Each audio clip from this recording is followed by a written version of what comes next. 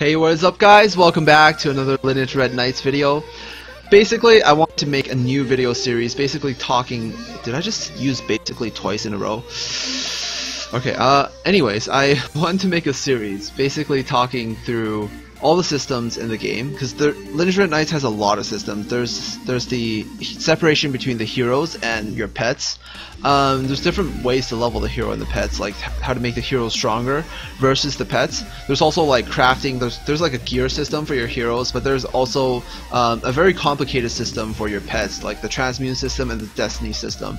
So I'm basically gonna cover everything that Lineage Red Knights has to offer in like this short video series. I think it's going to be pretty short. I'm not exactly sure how long, but in this first video I'm going to be going over everything that has to do with the pet, because I think the pet is probably the main part of the game. The hero is kind of something on the side. I don't know, it's just my opinion. I think the majority of the efforts spent in this game is to power up your pets. So, and this is a unit collecting game, like a monster collection game. So I think the pets are definitely the number one priority for the game. So I'm going to be going over everything that the game has to offer about pets. So first things first, there's the skill system. This is very straightforward. All pets have 3 skills, and one active skill and 2 passive skills. They can also do their normal auto attacks, but I wouldn't say that's exactly a skill. Most of these skills have like either a chance to activate, or they're like a full passive skill. So I'm gonna take example this level 30 Elder that I have. Wait, it doesn't matter what level he is. But he is the purple quality. I think I don't even know what quality to call this. This is the purple quality. All right. Monsters have like different qualities. I'm gonna be going through that later. But basically, when you get a monster, you only have when you get a pet, I mean, they only come with the first skill. They only come with one active skill, and the other 2 skills are locked. In order to obtain the other 2 skills, you need to transmute them. So transmuting is basically using these materials, random materials that you get from various maps that you have to actually actively go out and collect. You can make your pets stronger, so they start out as like white quality, and then they go to green, and then they go to blue, and then they go to purple, and then eventually they go to red.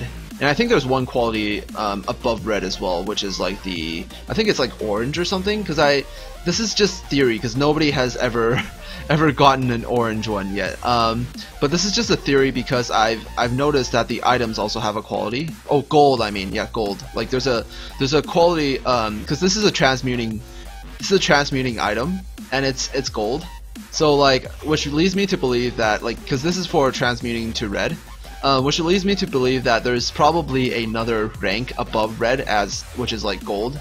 And this is probably the last rank, because we're running out of maps, unless they introduce more ranks in the future. So basically, pets get stronger and stronger as you transmute them.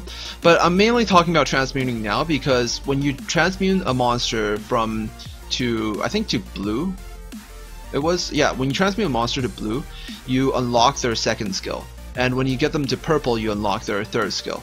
So skills have different types. Some of the skills actually, when they actually say passive skills, it actually is an active skill, kind of like with a cooldown. Because this skill, for example, Seal the Wind on the Elder, he targets one enemy, and then he does some damage, 314% of his magic damage. Basically, he does like a single target attack, and it has a 10-second cooldown. So every 10 seconds, he's gonna basically just use this skill.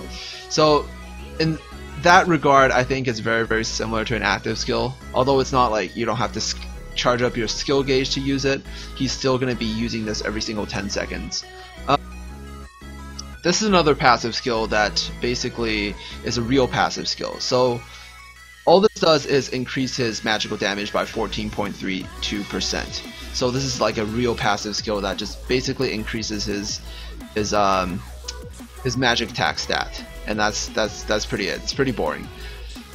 So the second thing that a monster can do is level up. Like, level up is really simple.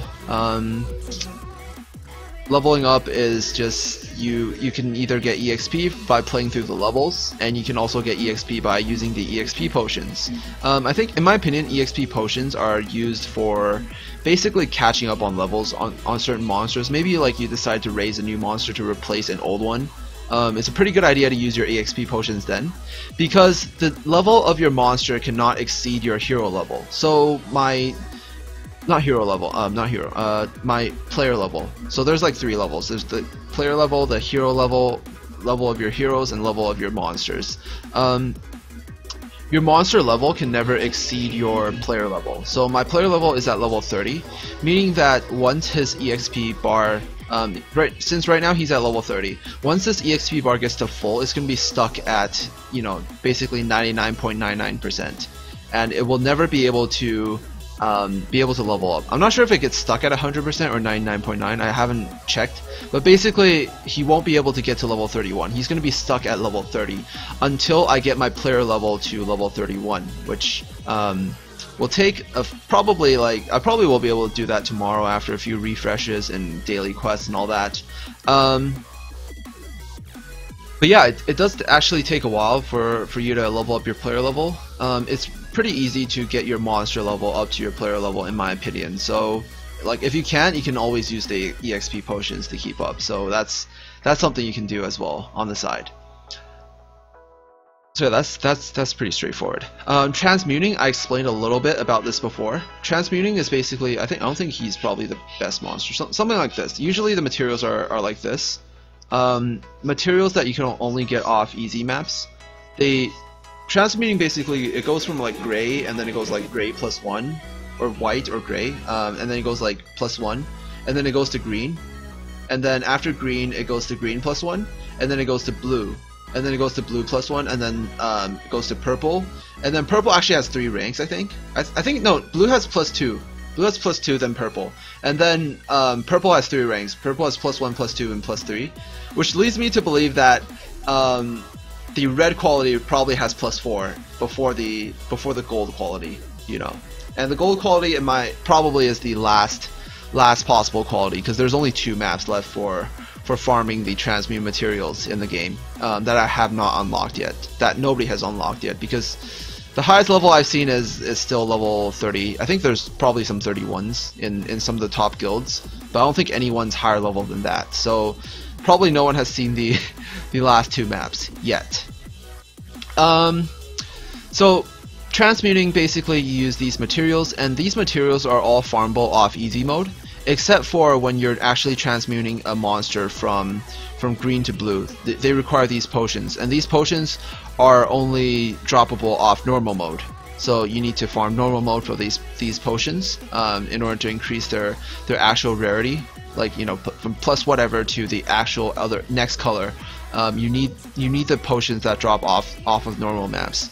But for getting them to like +1 and +2, you can just use materials that you've gotten from easy mode, which is infinitely farmable. So you can definitely do this as much as you want until you have everything you need. Yeah, things get really hard. Like, the materials get more and more as the game progresses. So you definitely wanna just not not waste your resources on farming maps that you don't need. So you definitely, like, when you're farming for EXP, you want to farm on maps that have the actual transmuting material for your monsters. Also, something I've noticed is that, you know, when you see these story mode easy 5-3 or 6-3, like, if you go to farm at the higher stages like 6-3, the drop rates are definitely a lot better than 5-3. So definitely go farm as far as possible. Don't limit yourself to the earlier stages, because the game is designed in a way where when you get to the next map, whatever stuff was like rare before all of a sudden becomes not rare and easy to get. So you wanna abuse that, or would I be abusing, or work around that as much as possible and try to farm the higher level maps for whatever material that you need. Yeah, so that's pretty much it. Transmuting also increases your stats and stuff, but it's pretty obvious. It says right here. The next thing is evolution. This is probably the hardest way to raise a monster. There's no way to evolve a monster unless you get their soul gems, soul stones. And soul stones are only from either some monsters are farmable, you can farm their soul stones. Others you basically have to like, you know, summon and get repeats in order to make them the next rank. Their stats do increase quite a lot, so I think if you think about this percentage wise, actually the stats do make quite a lot of difference. So you definitely want to raise them as much as possible, and you definitely want to raise monsters that you have access to. So if you're like free to play, maybe use monsters that are easier to obtain. Oh, that's just my opinion right now from so far that I've been playing. Rather than monsters that you summon and somehow got lucky.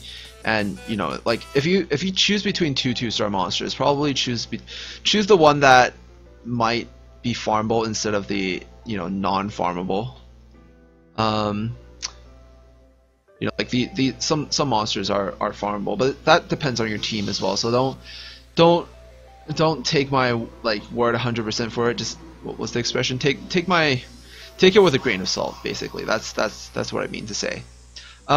There's also the Bloodstone, and the Bloodstones are kind of like a bonus to your Soulstone increase, and you can only bless them based on like however many stars you have. So since I have my Elder at 3 stars, I can only do the blessing 3 times. I think if by this logic, I think if I can get them to 6 stars, then I should be able to times.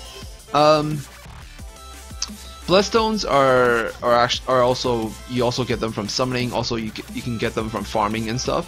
So yeah, Bloodstones are, I think, a lot harder to get. I think, like, because Bloodstones, a lot of them aren't farmable, so you can only get them from summoning. But you don't need as much in order to bless them. The stats increase is not as significant as when you raise them to the next star rank either. So this is just a bonus, but if you have Bloodstones to use for a certain unit, definitely use it. I think that's pretty straightforward. The last thing is just when you raise them to 4 stars or whatever, they unlock certain appearances for that monster. Which, wait, I think I might have a costume for him. Oh, this is already his costume.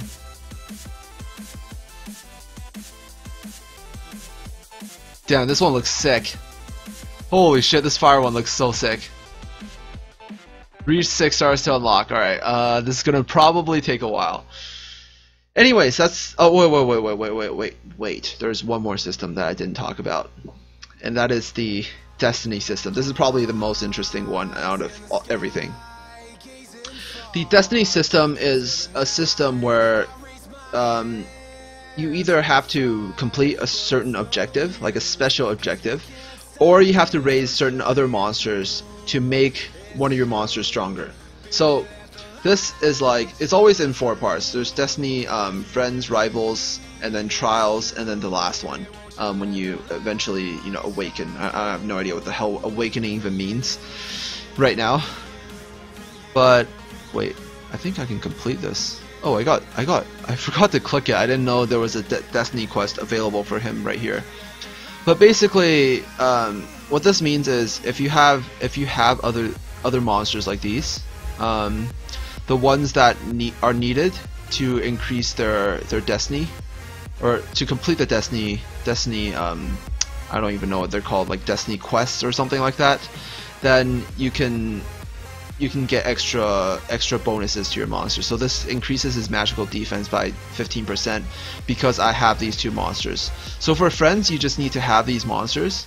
For rivals, you need to basically like level them at the same time. So like if you have both these monsters and you have their rival at also level 56, then they both get 10% HP. If you evolve both of them to 6 stars, they both get extra 10% magic damage.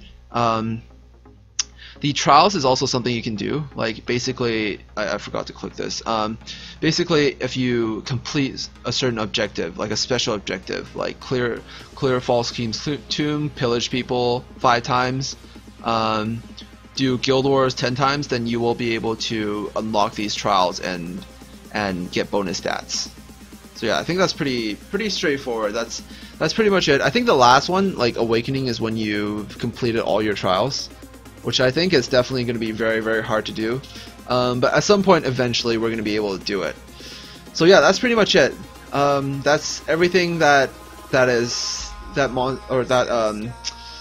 Lineage has to offer for pets. That's pretty much it. So yeah, that's the video. I'll see you guys in the next video. Thank you guys so much for watching, and peace out.